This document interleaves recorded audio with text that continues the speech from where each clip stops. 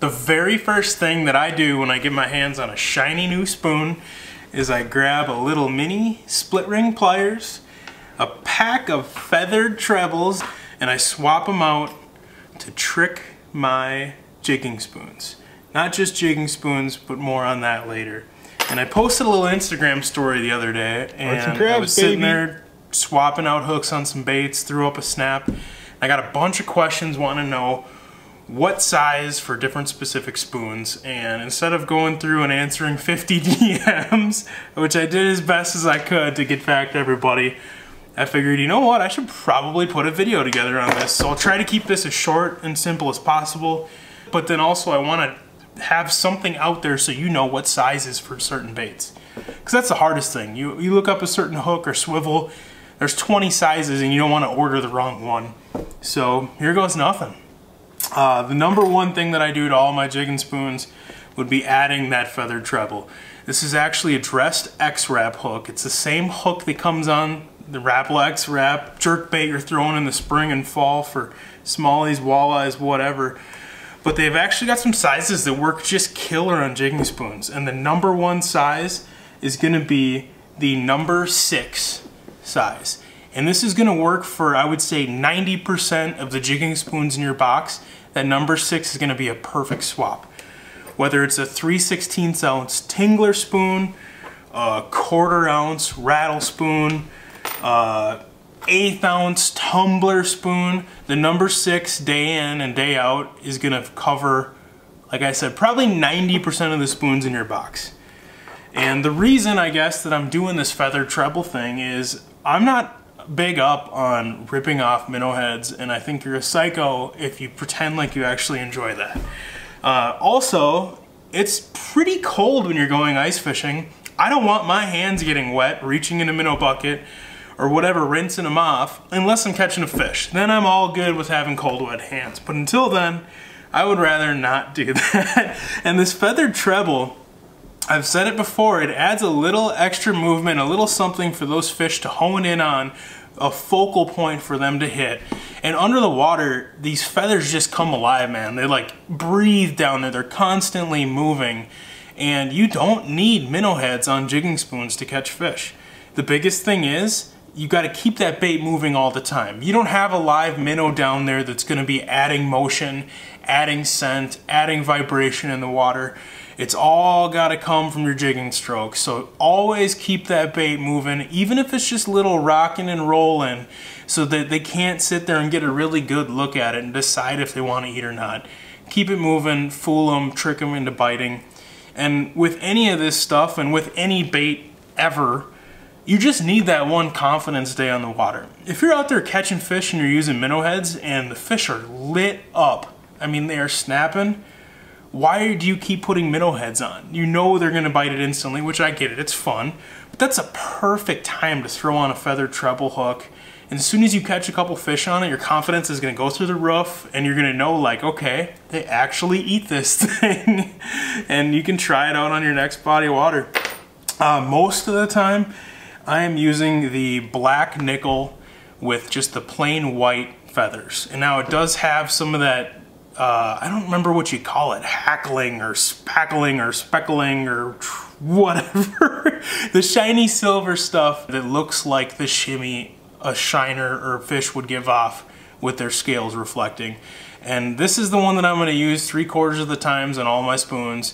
It just looks lifelike down there. It can look like shiners or tulipies or Cisco or bugs or whatever, but it just adds that little extra goodness onto that bait. But I have been starting to play around with some other colors. They have a red and a fire tiger color treble hook. And now lakes around here where I'm at in central Minnesota, perch is a huge, probably the main forage base for walleyes on almost all these lakes. There's some shiners and whatnot and tulipies and a little bit of everything else, but more often than not, these things are eating perch.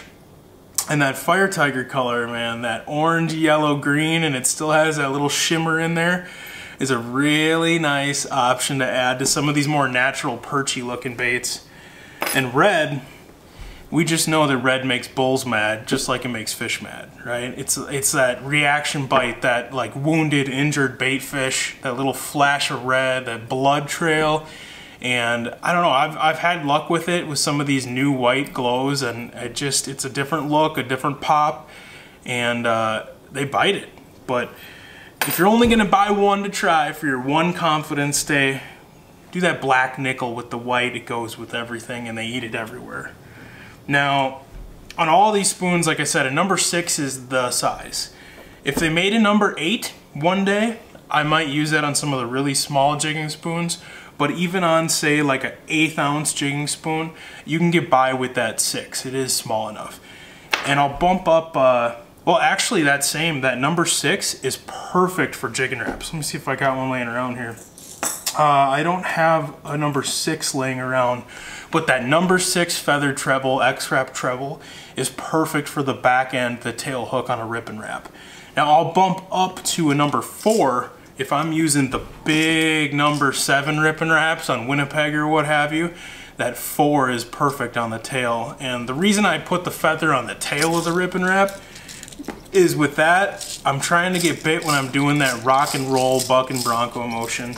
I'm snapping this 2, 3, 4 foot strokes, working the water calm, and then I'm stopping and I'm rocking it in place, rolling my rod tip without ever letting slack get in there, and it just kicks up that back end, and that feathered treble just looks nasty in the water. The only time that you really have to bump up to a number 2 X-Wrap treble is like Winnipeg, Manitoba, Saskatchewan, some places where guys are using those really big profiled mega jigging spoons, 3/4 and 1 ounce spoons, and packing salties on there or whatever. But just that bigger spoon, bigger chunk of metal, you're gonna have a better hookup ratio with that bigger gap number 2 hook. But otherwise, 90% of the time, that number 6 will have you covered, or number 4 on those big 7 Rippin Raps. Another little spoon tweak, feathered treble is kind of the deal, but there's a new deal that's slowly becoming the deal in its own way, and that's the VMC bladed hybrid treble. I played a lot with this in the open water and finally got to use it on ice, and it is awesome.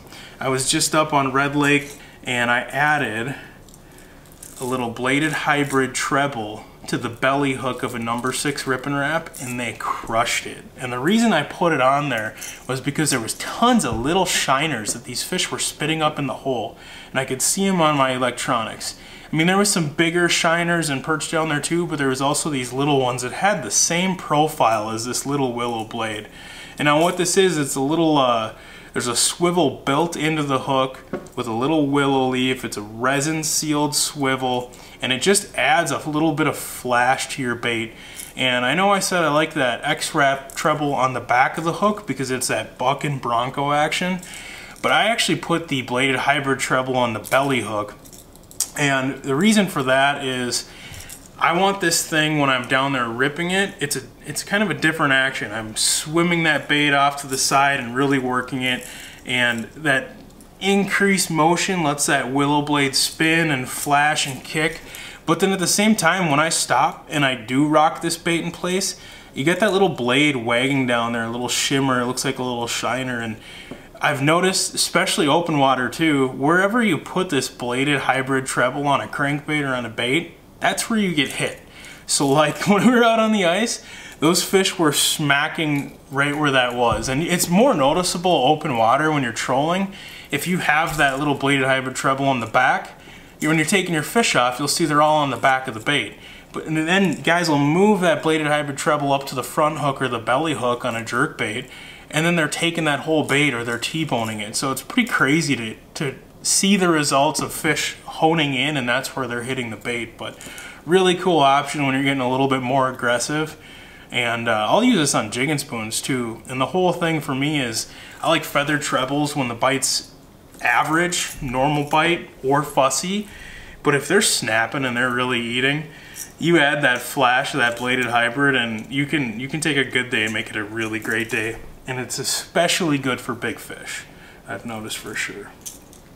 As far as sizes go for the bladed hybrid treble, the number 8, the smallest size they make, is perfect for most jigging spoons. It actually pairs up really nicely on the belly of a number 5 Rippin Rap. Now you can bump up to a number 6 on a little bit bigger jigging spoons, like once you get into that 1/4 ounce and up size, and that is the perfect size for the belly hook of a number 6 Rippin Rap. And then I will bump up to a number 4 if I'm putting it on the belly of, say, a big old number 7 Rippin Rap. That number 4 size is good. And the 4 size also works well with those bigger, like 1/2 ounce, 3/4 ounce jigging spoons. Next little tweak you can do, I've mentioned this one before, I think it gets overlooked honestly, the little VMC glow-resin treble. And now what this is it's just a little epoxy resin drop you can see there, and it adds glow to that bait and just a little focal point. Now I really like this if it's dirtier water or low light after dark because they glow. You can charge them up and that glow will last for 15 minutes. They've got 5 different colors. I really like the white and then the chartreuse pink if I had to pick 2. They work great on most baits, and I'll even use them on rattle reels or tip ups with the split shot up above it and tail or hook a shiner, just skin hook it in the back or in the tail and just have that little epoxy drop glowing down there. Size wise, I would say typically the biggest one that they make, which is a 6, is what I'm going to use on jigging spoons. Because you lose a little bit of the hook gap with that epoxy in there, I like that bigger size. I will use the next size smaller, a number 8, on smaller jigging spoons that are, say, 1/8 of an ounce and down. So no matter which of these you're using and swapping out, please invest in a mini split ring pliers, because your fingernails, not even your fingernails, the inside behind your fingernails, the thing that if you bump you're gonna scream, is going to thank you from trying to pry those off. I've used forceps pliers, they're fine. You can get by doing one of them on the ice with it, but you're gonna make way quicker work with this because it's actually designed to hold that split ring in place and pry it open, and then you can swap them out so fast that you'll actually enjoy doing it versus, oh man, I don't want to, my hands are cold, I'm not dealing with it. You get that thing in your hands and you'll just, all of a sudden you've got feathered trebles and bladed hybrid trebles on every bait that you own. Bonus points. If you get bit and you miss the fish, you don't have to reel up and rebait and that fish is gone. With that feathered treble, if you get a short bite, he swipes at it, rolls on it, misses it, you don't get a hook in them, your bait's still down there. You can continue to work that fish until you catch them or they peter off. Same idea is if you've got pods of fish coming through. Where I'm at in central Minnesota, if I'm set up in, say, a 16 to 18 foot weed edge, we've got really good flash bites where it's just a 30-minute window, and that's your window to catch a walleye today. It might be 30 minutes at sunrise, 30 minutes at sunset, but between the 2 times, good luck. And now that flash bite, you gotta capitalize on every chance that you get, because a really good day in reality is catching 2 or 3 walleyes, or sometimes 1. I mean, the reality for most folks, myself included, is you don't go catch 20, 30 walleyes, or even 10 or 12 walleyes on a day. You're just hoping to catch 1 or 2 during that flash bite after work. And having that feathered treble, if you catch a fish, you can get that bait popped off, and I'll open my spool and drop back down there. As I'm managing that fish, my bait is already crashing back down to bottom. And then whether I'm keeping that fish, measuring it, letting it go, close the bail on my bait, reel up a couple feet off bottom, and a lot of the times there's already a fish looking at your bait again, because those fish come through in pods, like little wolf packs.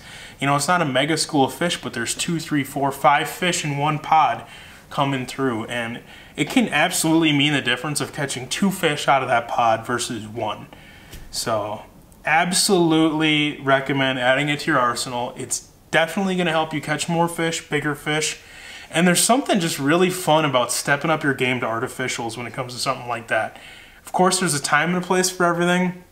There's some days you need that minnow head. They're picky, they're fussy, you need that live bait sitting on a dead stick or rattle reel or whatever, but play with this stuff. I think you'll have a lot of fun with it, and you can definitely step your game up to that next level. Hey, you still awake? You still watching? Seriously though, thank you for taking time out of your day to watch these videos, to read those Target Walleye emails. I pour my heart and soul in them, and I have a blast doing it, and I hope you are enjoying them as well. So thank you so much. Do me a favor and hit the subscribe button and like below if this was something that you thought was interesting or you want to see more of. And drop a comment below and let me know what you want to see next.